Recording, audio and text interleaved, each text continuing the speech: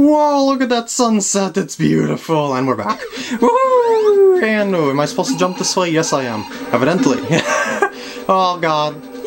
Shaky, shaky. Okay, that's kind of weird there. It just shakes the whole screen. It's just really shaky. Woo! I didn't know that platforms could end up so shaky. But at least they don't like throw you around while you're on top of them or anything like that, because that would be kind of bad. Because you know you have a hard time timing your jumps. Okay. I hate when they do that. Ooh, buzz bomber. Okay. Ooh. Oh wait. Am I supposed to go back down? Yeah, I knew that was gonna. Do I really need to spring all this way? I could just spin dash my way through all this. Whoa. Whoa. I just like charged up the thing in an instant. Okay, where am I jumping to? Okay. I'm just trying to. Oh no! Oh. No, Buzz Bomber. Don't be a bad bee. You just have to make honey. That's all you have to do. You do not have to shoot at me. You know what? Just shoot. Shoot again. Oh, thank you, Tails. You have been a great help right now. Oh, that wasn't that dangerous at all. But I reacted good, I reacted pretty good to that anyway.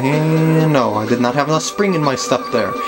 Okay, there we go. I didn't want to overdo it, because then I'd spring high and I'd waste more time, but I ended up wasting time anyway. And we're near the end, if I'm not mistaken. Wow, another 4-minute long stage so far. Jesus! These stages are getting long, but there it is. Alright. Next stage. Oh god. No, not this stage. Anything but this stage. Oh god. Oh no. Just watch. It's an auto-scroll stage with this platform. It looks pretty big, but remember, when you take a hit, you get knocked pretty far back, and I don't know how I took a hit there. I hit directly underneath them, so I don't know how the heck I took a hit there, but whatever.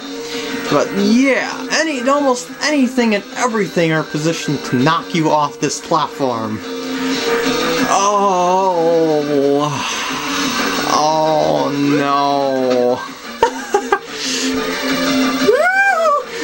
And yes, it follows its own path, but you can't tell what path it takes because there's no track.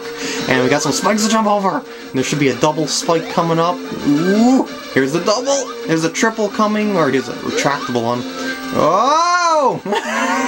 Did not like that one bit there. But there we go. We made it past the first set. This should lead me to a platform, if I'm not mistaken, or some more spike death. That works for them, I guess. Oh god. Where's the... No! Go away! I don't like you! And... oh, checkpoint. I'm so happy. And yeah, there's another platform. There's 3 segments like this to the stage. So, and remember to follow the rings on this area. I was gonna say coins. I don't know why I was gonna say coins. Maybe I've been playing too much Mario or something. Oh god. Oh, double spike! Then there's a triple one, you know, a triple set of spikes over there somewhere. Oh, Tails got squished. I'm sorry, Tails. And there should be some balls coming up here. You know how I feel about balls. Whoa! Oh, here's the triple. Okay. That scares the heck out of me. Especially when... Especially when the stage is so slow, you know, you have to go through each and everything over and over again until you get and memorize everything just right. Oh, I'm scared, I don't want to die! It was checkpoint, checkpoint! Okay, here's the third, last, and hardest one. Alright! Balls are going to be thrown at me this time. This is the one that I was talking about with the balls. Okay, here comes the balls. So... By the way, you're best off having your back turned to it like that, so then you knock yourself backwards onto the platform if you should take a hit from these balls. That's just a little thing that I've figured out, because I've died so many times on this stage, even though this is going surprisingly smooth, and I hope I do not regret my words! Oh, yeah, when you take a hit, you fly backwards no matter which direction you're... you fly backwards depending on the direction you're facing. So if you're facing to the left, you'll go to the right! I don't like this stage. Come on, please be. Oh my god, it's the end. I can't believe I did it first try. Oh, wait, actually, I was the second try, but that first try was kind of stupid.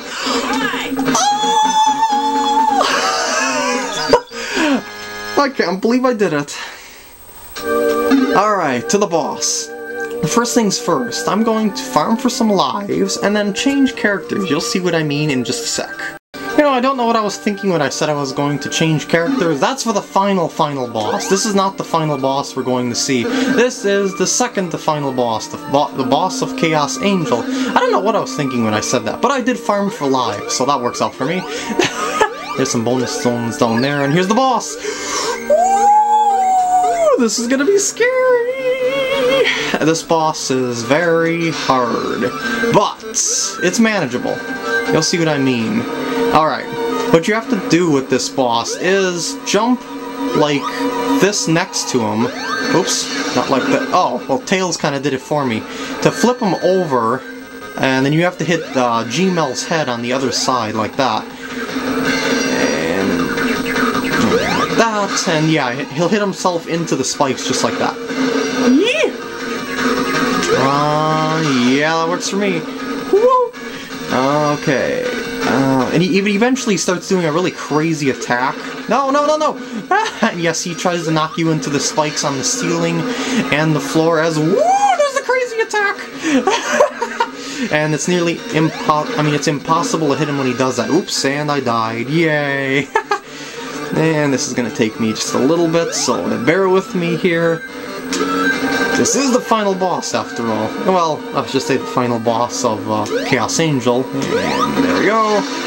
Yeah, just as simple as hitting G-Mel's head without getting hit with yourself. You never know when he's going to flip, so this boss has an unfair aspect to it. But sometimes it goes really smoothly, and other times it doesn't at all. And he flipped, and I'm going to go like this, and he flipped again. See, there's no set timing to when he flips, so you tell me when. Oh, that was a nice catch. So you tell me when he's going to flip, and that would be very helpful if you could do that. No, that sucked. I just lost my ring. And he's gonna do a little crazy like. And he gets really fast later on. Whoa! Be nice, Eggman, be nice. Do not flip on... And he flipped on me. But yeah, that's basically the concept of this boss. Yeah, let's try it again. Okay.